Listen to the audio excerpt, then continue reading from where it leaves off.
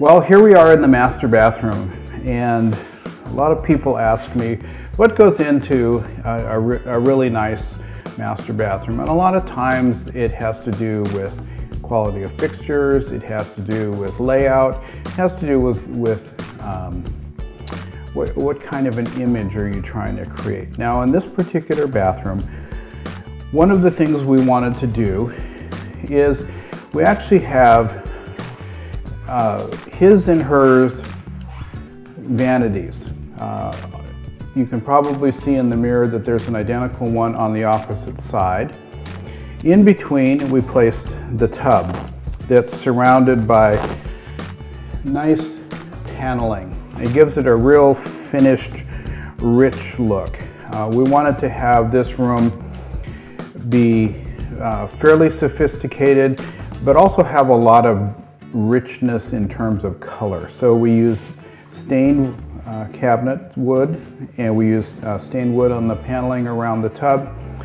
We positioned this so that you could lay in the tub and look out at the beautiful view. Because this is a traditional home, we've got traditional moldings around the windows.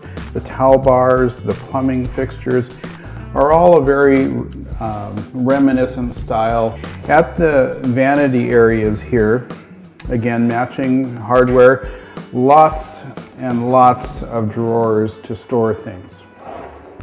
And if you notice on the floor, we've got a lot of interest on the floor with limestone tile, but a lot of little fun insets just to give it some detail, some richness.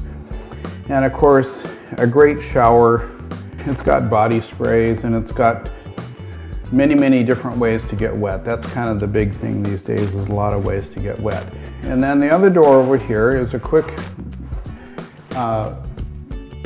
walk to the closet. So you can follow me. Now I'm going to pause out here, and you'll notice right now that the lights are not on in the closet. But when I walk in, all of a sudden the lights go on, because we have a sensor on here that detects when people are in here. When I leave, the lights are going to go off. So you don't have to worry about turning the lights on or off when you're not here. A lot of storage, built-in storage. Everybody's got sweaters and shoes, but we also have some natural light in here. It's always nice to be able to have natural light to see what color things really are. Well thought out, multiple ways to hang different height objects, whether it's shirts, long dresses, just a lot of storage in here. That's what makes a good closet.